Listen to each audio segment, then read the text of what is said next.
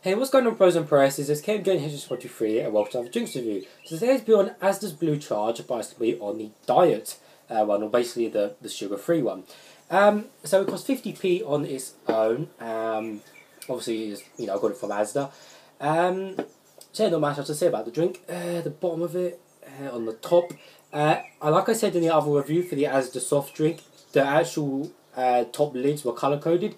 So this one is obviously silver to match the silver thing, where the other one was blue, and the tropical and berry flavour will be red and yellowy, so that will be quite noticeable. But yeah, that one's the standard silver, and then the full 360 of the can. Little bull up there. And I guess I'll read the bio quickly too. Carbonated fruit flavour, low calorie soft drink with sweeteners with added taurine, caffeine and vitamins B6, B12, B3, B5, B2 and high caffeine content, 30 milligrams per 100 ml, which is about standard for these standard energy drinks. So nevertheless, it's nice and cold. I have got a cup. Let's get straight into it. Hopefully it doesn't explode over me. The smell, I'm assuming it's going to smell of the standard energy drink flavour. I'm assuming it's going to taste of the standard energy drink flavour. And the colour, I'm assuming it's going to look like the standard energy drink colour, which is, I'm sure you guys know what the standard colour is by now. It's like that appley juicy type of colour. Oh, bloody hell. Okay, so it didn't explode over me. Bit went up to the back there, but not too much.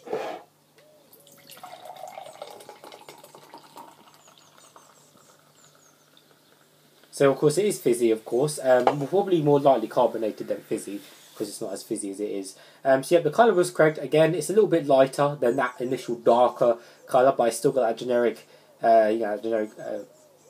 colour. The smell.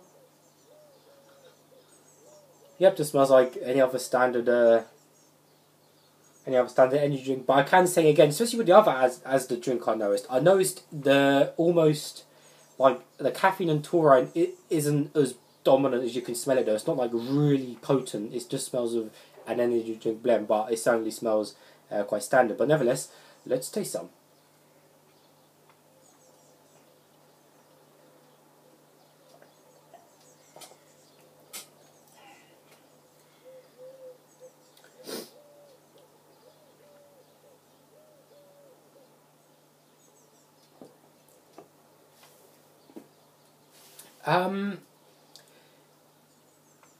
I was probably correct in saying that.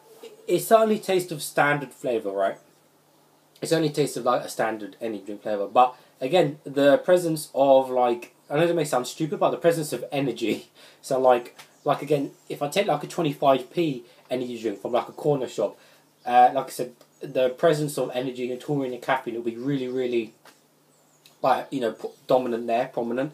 But this one, it seems more relaxed. Like I said, with the smell, it's there, but it's not as strong. But you can certainly smell it. Like here, you can certainly taste it. Don't get me wrong, it tastes nice. But it's just not as strong. Maybe because they made it more flavourful, or they didn't make the other stuff as potent. But nevertheless, it just tastes standard at the end of the day. Personally, diet or full sugar, personally, like I said, I can't really tell the difference, and if I can pick up a sugar-free one, then I will, because there's no need to take on all that sugar. But nevertheless, definitely nice. So definitely pick up the diet one, or sugar-free or whatever.